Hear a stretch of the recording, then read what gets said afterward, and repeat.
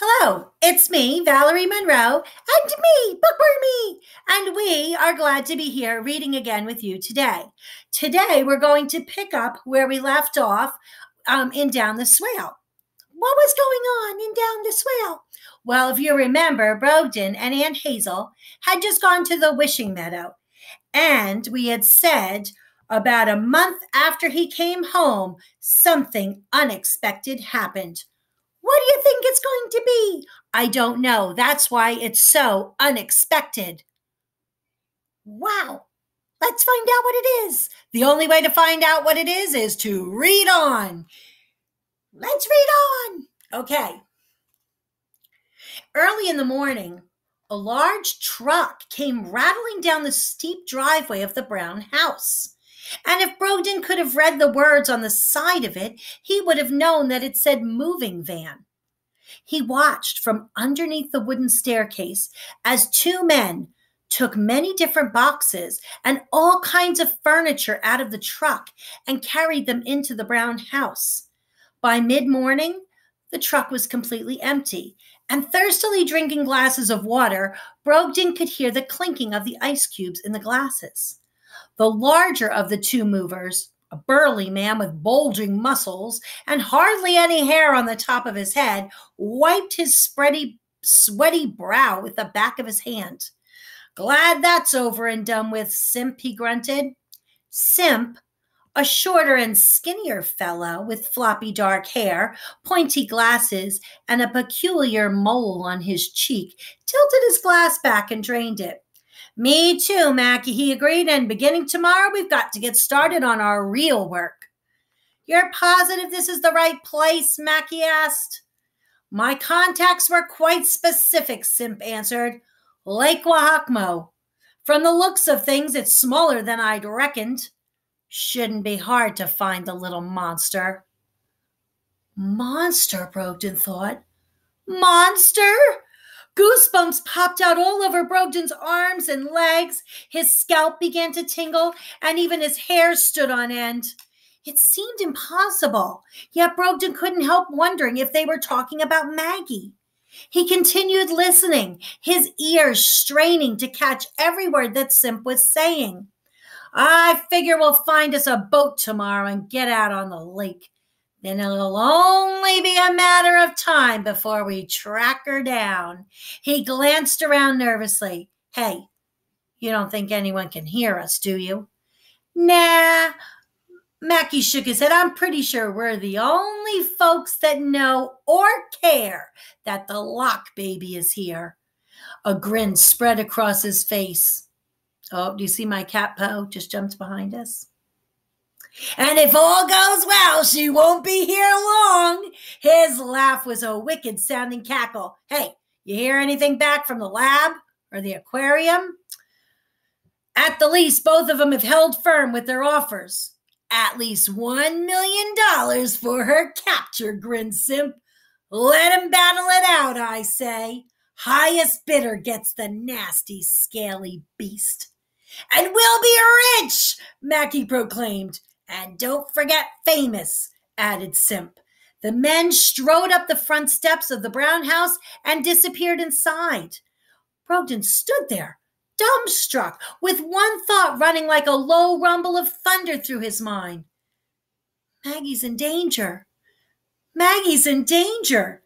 It seemed too incredible to be true. Starting tomorrow, those two terrible men were going to be in a boat on Lake Wahakmo hunting for Maggie. And it wouldn't take long for them to find her, since Lake Wahakmo wasn't all that large. Oh, and when they did find her, Brogden shuddered at the thought. In that instant, he knew what he had to do. He spent the afternoon walking around in front of the hut collecting large sticks. It pleased Aunt Gladys greatly. "Oh, nice to see you helping to keep our property clean," she noted. "Tidiness is so important." When he had counted the sticks and was satisfied with the number, he consulted Aunt Hazel about the art of tying knots. "Well, now, what kind of knot are you interested in?" she said. "There are all kinds of knots, you know. The square knot, the half hitch, the figure eight, the bowline. She rattled off at least a dozen more.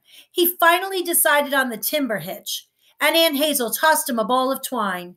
"Practice with this," she said. Out of sight of his aunt's prying eyes, he knotted the sticks together with the twine, one next to the other, until he had assembled a wide platform.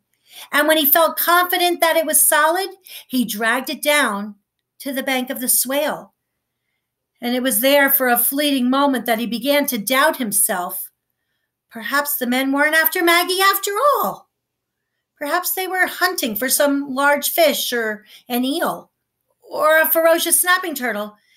It was possible he had misunderstood them, of course, so he had to be sure that Maggie was really their target. Before he put his plan into motion, there couldn't even be a shadow of a doubt. Covering the raft with large green leaves, he left it hidden by the swale and crept back up under the stairs. He could hear Aunt Gladys talking inside the hut as she set the table for early dinner. "Be a dear and call Brogden inside, won't you, sister?" she asked Aunt Hazel. "He'll need to wash up before we eat. What with all that puttering around he's been doing this afternoon, I don't suppose you have any idea of what he's up to?" "Not at all, only something with knots," said Aunt Hazel. "Just a moment, dear, I must finish pressing this flour." Brogden realized that this was his only chance before his aunts came looking for him, and it was too late.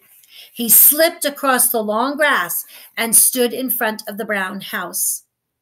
The lights were on inside, but the curtains were drawn, so it was impossible to see anything except the dark silhouettes of Maggie and Simp, who were in the front room.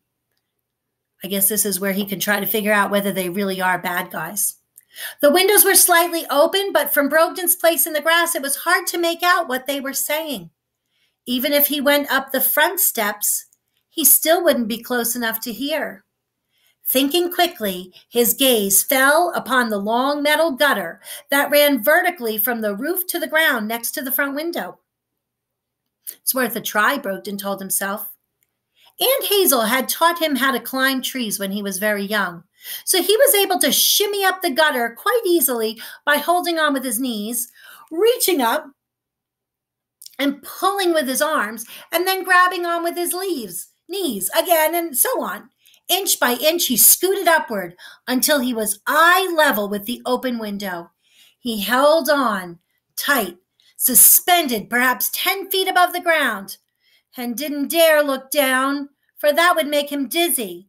A small breeze fluttered by, and for a moment the curtain blew aside, and Brogden got a grim view of the two men.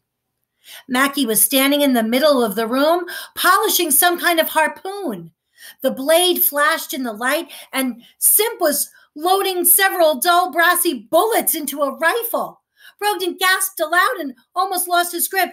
"Hey, did you hear something?" Maggie asked, his eyes darting nervously from side to side. "Nah," Simp said, loading another bullet into the rifle. "I'm sure I did," Maggie insisted. "I'm going to go check it out." From where he hung on the gutter, Brogden watched in fear as Maggie crossed the room and opened the front door.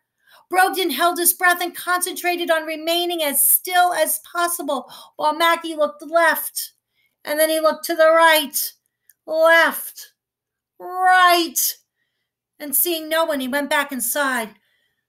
"Phew," thought he was going to find Brogden. "Well?" Simp asked. "Nobody's there," Maggie admitted. "It must be my nerves. I won't be able to relax until we got the little monster."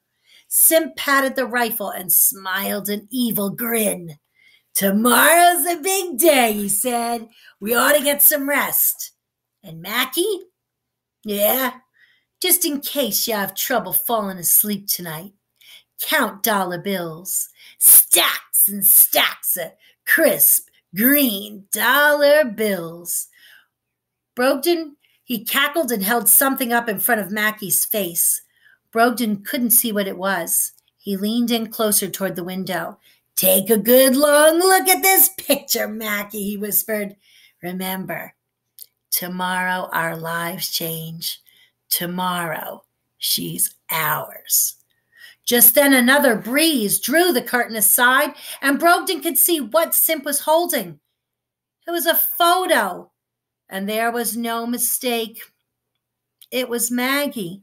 Brogden had to resist the urge to jump all the way to the ground below. He let go with his knees and, holding onto the gutter with only his hands, slid down as quickly as he could. His hands were on fire by the time he reached the bottom, but he had no time to pay them any mind. His legs propelled him through the grass toward the door of his hut. Without pausing, he burst through it, panting breathlessly. His aunts were sitting at the table and, by the looks of things, had been waiting on him. "Brogden," Aunt Hazel scolded, "what have we said about banging doors? And go wash up. It's time to eat." "No time," he choked out. "Oh, there's always time to wash up," Aunt Gladys retorted. "Who knows what germs?" "It's okay, Brogden. We don't mind waiting," Aunt Hazel interjected. "You don't understand," he shouted. "I've got to go."